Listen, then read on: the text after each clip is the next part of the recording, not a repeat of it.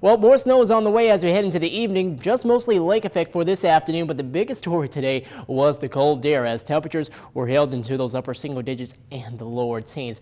Right now seeing just some of those snow showers across the region, but you can see in the last few frames of this graphic right here, snow really developing just off to our west in Minnesota and in western Wisconsin, and even a little farther off to the south, closer to northern Illinois, Chicago, and southern Wisconsin. Now, this feature will come in as we head into the evening, increasing our snow chances for us and providing some accumulation amounts as we go into the night. Light accumulations, mostly around 1 to 3 inches, except if you're going to be right along the western shorelines of Lake Superior here across the Keweenaw Peninsula and the Porcupine Mountains. Could be looking out for just a bit more, and we do have a lake effect snow advisory out for the region. But we'll talk more about that coming up here in a few seconds. Right now at 9 degrees, winds out of the west currently at 10 miles per hour, and real field temperatures are below zero. 9 degrees for us here in Marquette, and farther off to the west you will notice similar conditions. 9 degrees in Ontonagon, only at 7 in Ironwood, 13 in Houghton, while seeing more of those lower teens in Crystal Falls and in Menominee. Eastward, middle teens as you go into Munising, 15 over to St. Ignace at 12 degrees in Escanaba, and Ishpeming at 9 degrees.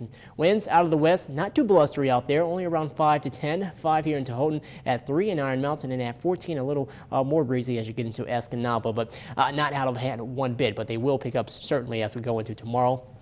And current temperatures across the state, more of those upper single digits, lower teens across the UP, and a few 20s as you go farther to the south. Flint right now at 20 degrees. And as far as your wind chills, 5 below in Marquette, 1 below in Escanaba, 7 above in Sault Ste. Marie, while at 6 in Alpena and Gaylord right now at 3 degrees below zero. So definitely bundle up if you're going to be heading out tonight or either tomorrow, because a very cold air mass is in place right now. But it's winter, it's what we should come to expect, right?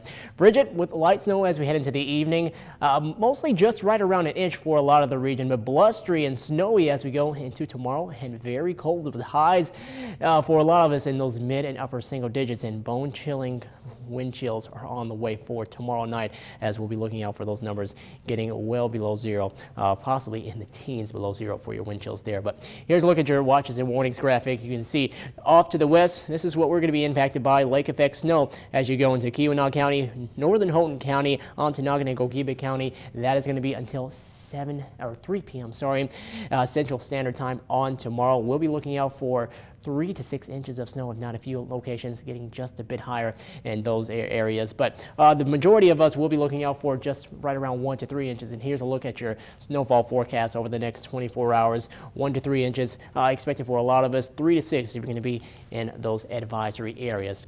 Now, looking at the setup right now, you can see how that snow is beginning to increase in front of that next system for us, and it will continue to do so, but more Arctic air on the way behind it. This looks to be an even cooler punch than what we had over the weekend, and as you go into tomorrow, that system will work its way off to the east behind it, more of those northwesterly winds, which will help in producing more of those lake effect snow showers.